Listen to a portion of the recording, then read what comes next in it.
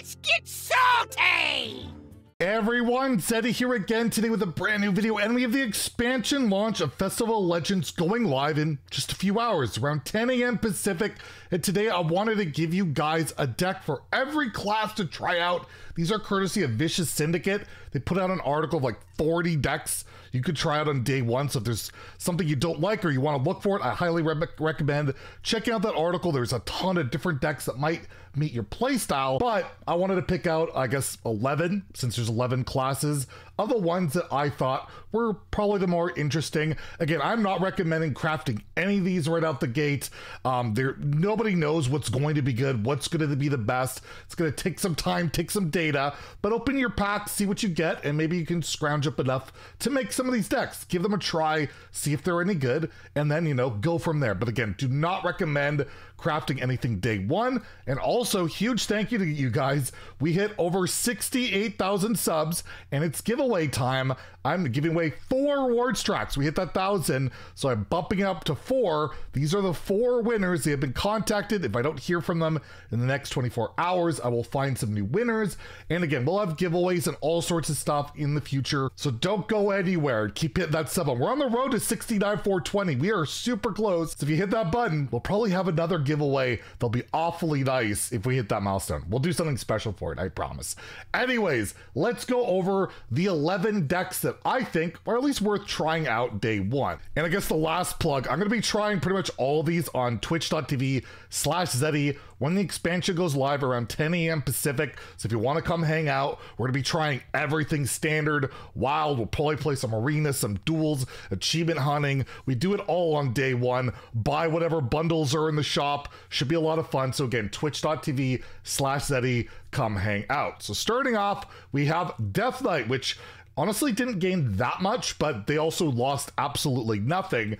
And I know you guys like a good triple blood deck, so we have Renethal, Festival Legends triple blood deck that utilizes some of the new lifesteal cards you have in here. Screaming Banshee, whenever you gain health, you summon stats equal to that. And you have Arcanite Ripper, the new weapon that basically every time on your turn your health changes, you summon a bigger and bigger dude with lifesteal. And you have some new core set cards in here, in particular Tour Guide, which is really solid in Death Knight. 1 mana hero power, I can tell you in Wild and even really good. You can bank it, make it 0, but basically you're fueling your corpses a lot earlier. Also, Tour Guide turns into a corpse, and overall, not a huge change. You also have Ghost Rider in here for some extra value, but overall, it's very similar to what we expect, and that kind of goes for all the decks. K-Ched looks pretty unproven, and Rainbow, there is a list again YEsvcEs Syndicate has, but I'm not really confident on it being any good. Outcast Demon Hunter is the big deck to look out for from Demon Hunter this expansion, and this list is going to utilize Glaivetar. This weapon just seems broken. 4 mana 4/2 weapon, which is premium attack, whatever. You already draw a card, and then you can just rip through your deck pretty darn quickly. We also have Rush the Stage, which tutors out your rush minions like, I don't know, Vengeful Walloper, a Helveria Dark Raven, or get some extra mana cheat with Fierce Outsider. And the nice thing about this card, you don't even have to outcast it. It's just, you get the mana cheat regardless. And there's even Rowdy Fan in here, which you could put on your Lady Astheno for some pretty spectacular kills, or just any minion in general. Outcast DH looks pretty legit.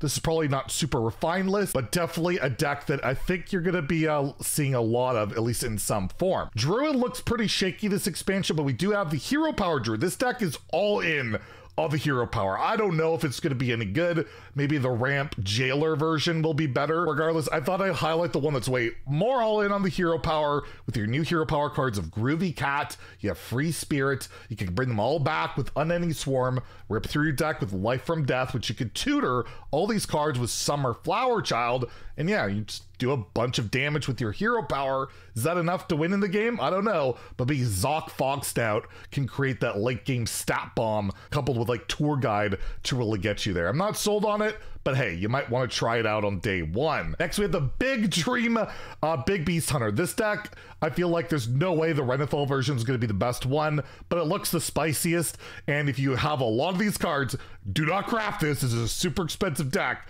But if you have a lot of these cards from the prior Big Beast Hunter, It looks really fun. But I mean, you got cards like here, like Lorthamar, you got Banjo Sword, Amplified Alex, Stranglethorn, Heart, and yes, there are copies of Big Dreams, which just do not seem worth it, especially if a Jard say, I don't know.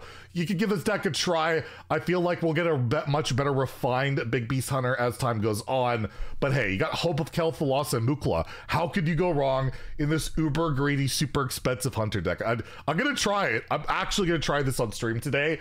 And it'll probably be all golden because we're super whale, but my god, what an expensive deck.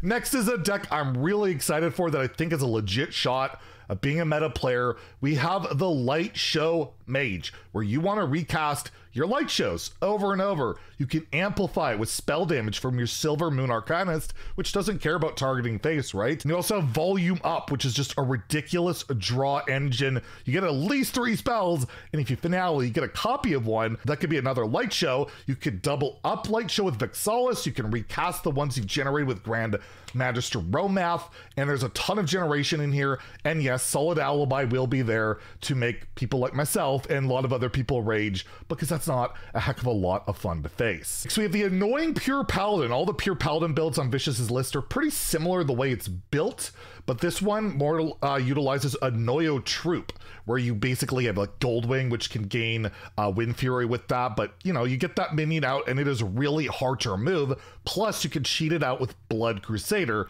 but it will cost you 9 health, so be aware of that. But yeah, it's kind of similar to the old Pure Paladin. One of the other new cards in here is from the core set, which is Muster for Battle, which is an incredible card. If you're looking for a more dude version, there is another one on the Vicious Syndicate list of like Lothraxian, which is also in the core set, so you might want to check that out. We have Control Thief Priest, another Renathal deck here.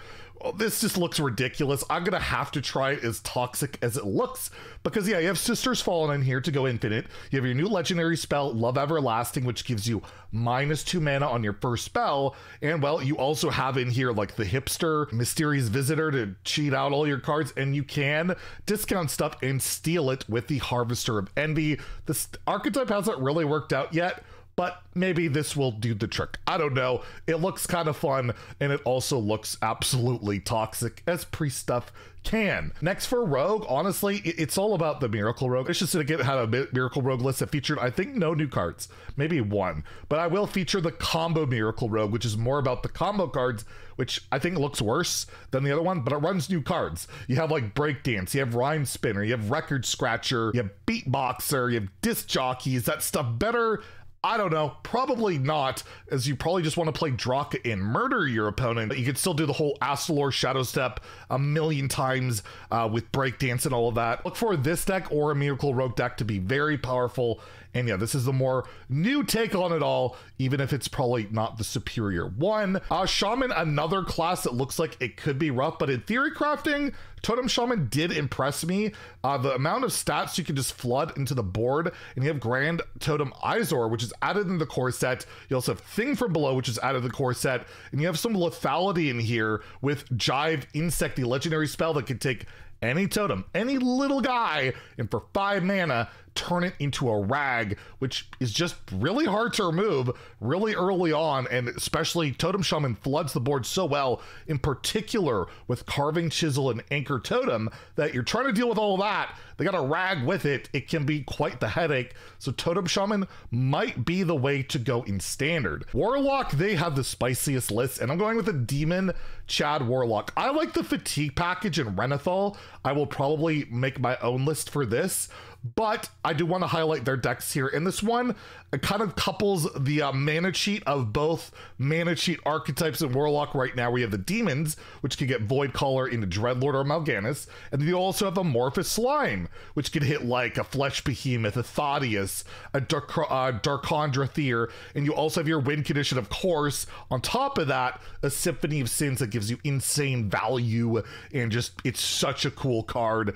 And we have ETC in here. I'll show the band. I don't know how necessary it's this can't be an optimal list, but it looks really fun. So again, if you have these cards, in particular the Demon package is all part of the core set, you can give it a try. You have Cover Artist to even duplicate even more of the shenanigans. And then lastly, we have Warrior, and Kibler did pretty well in theory crafting with Menagerie Warrior.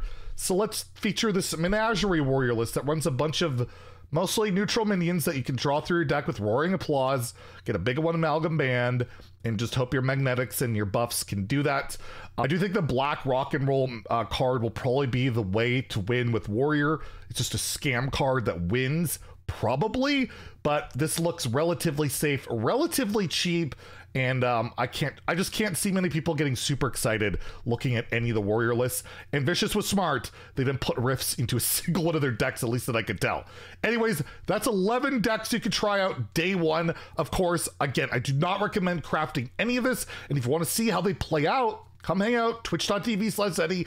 Today, we'll be playing all day today. Should be a lot of fun, and you can see a lot of these cards in action and see if any of them are any good or worth crafting or any of that. Anyways, if you enjoyed the video, please like and subscribe. Hopefully see you guys later today. Have a great day, and stay salty, my friends.